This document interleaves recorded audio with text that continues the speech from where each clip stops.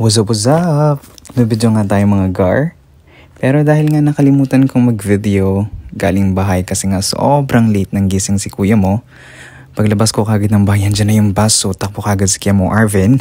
And then, wala na, nakalimutan ko na mag-video. So by the way, for today's video, magpaprocess kami ng tax return. Pupunta nga kami sa Leeward Community College kasi merong free consultation ng IRS. So goro kami, sayang din ng free consultation. Tipid-tipid tayo. Tipid-tipid.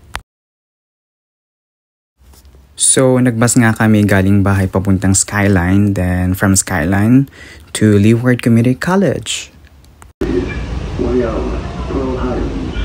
Station. Doors will open on the right side.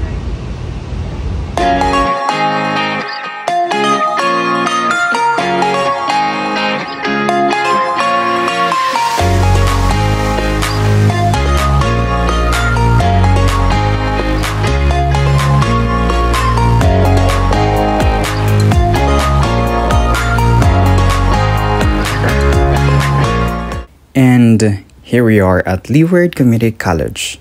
Ang social, di ba, meron silang sariling station hall. Lol.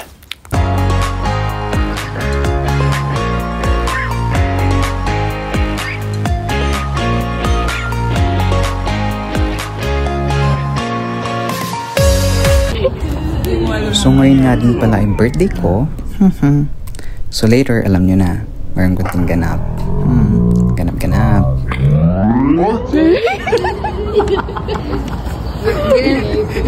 Hindi ko talaga na. Happy birthday! Thank you.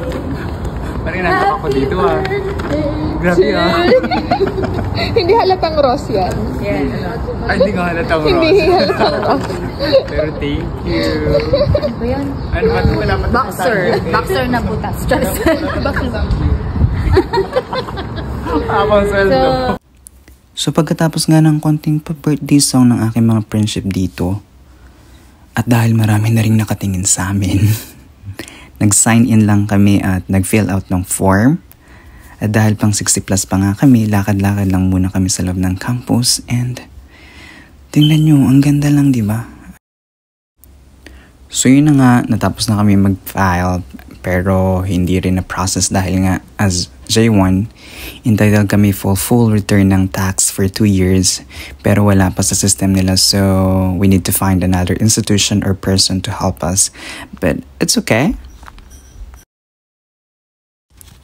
So after nga namin mag-process ng tax, we decided to go to Ala Moana since birthday ko nga. Sumakay lang ulit kami sa Skyline, then bumaba kami to ride one more bus to Ala Moana. So after 50 minutes bus travel, here we are at Ala Moana.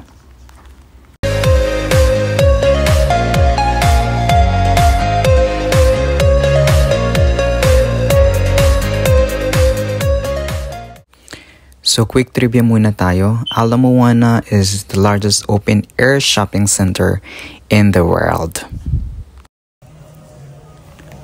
So dahil nga birthday ko ngayon at request ng aking mga friends na magsanggipsal, at sino ba naman ako para tumanggi sa libre, diba? Okay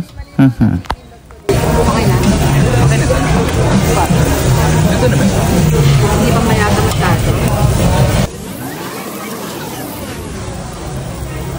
Happy birthday, Arvin! Thank you! Dapat binibidyo ka na kinakantahan. Kaya mo nang sila ito. Tapos yung Starbucks sa'yo? Starbucks, mata nyo.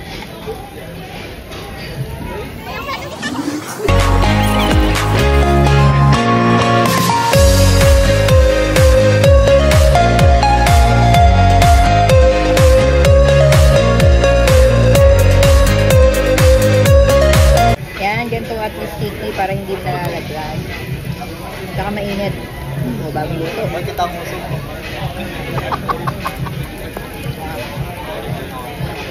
Kailangan mo ba na editor? Ako na nag-edit. Kaya ko mag-edit. Pero mga... Mamaya bago pa lang ako nag-start mag-edit at mag-video eh. But may subscriber na ako. YouTube ka ba? Or sorry? Facebook. I-upload ko din sa YouTube syempre. Can we order one brisket For sure. and spicy one, the spicy bulgogi, I think. Spicy bulgogi, can do. And then one set of this one, yeah. Brisket sauce. Yeah. And then another set of kimchi. Kimchi. Yeah. How many more kimchi for? Two. Two kimchi and then one brisket. Ito na nga lang ako. Di ba mas masarap na kapag ganito? Parang siyang intestine ng bao.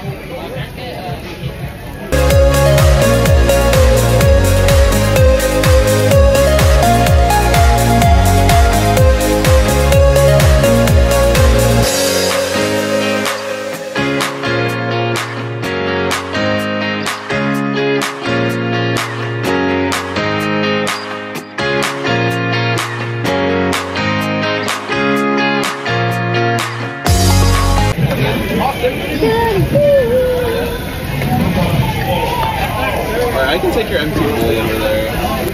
Who's an 8? Jason. Did you want extra rice? No, it's fine. Okay na din. Kasi natutunan. Sana ako eh. Si Ana talaga yung tinatanong mo. Ha? Ana, ikaw talaga tinatanong kung gusto mo. Ano? Ikaw talaga tinatanong kung gusto mo ng rice. Mukha ka daw kasi malakas Hindi, parang hindi ka. Parang ano kasi ako kanina. Nang nakikitan siya kay Ana. Hindi, baka Binigyan ng ano, napahiya ako dun sa ano. sa kimchi. Kimchi ba? So by the way, sa Jen Korean Barbecue House nga pala kami kumain. So kung malakas kayo kumain or gusto niyo lang kumain ng samgyeopsal, pwede kayo rito kasi only sila for 2 hours for $30 per person. So if you happen to be here, try Jen Korean Barbecue House. So pagkatapos nga namin kumain, naglakad-lakad lang muna kami sa loob ng Ala Moana. Pero nagkayayaan pa nga itong mga kasama kong mag-roast, kaya ayun, ginabi na ang mga batang gala. So, yun lang muna for today. See you on my next video. Bye-bye!